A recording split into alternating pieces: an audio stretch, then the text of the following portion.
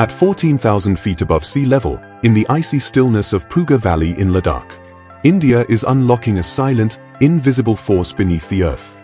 ONGC is now close to completing a breakthrough geothermal well, marking the beginning of India's first geothermal power generation project.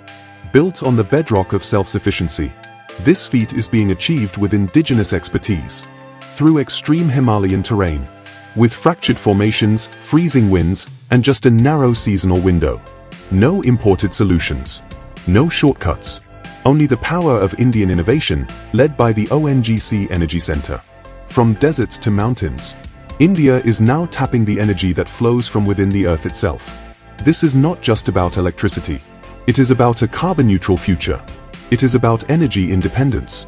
It is about India leading the clean energy race, under the visionary leadership of PM Narendra Modi ji.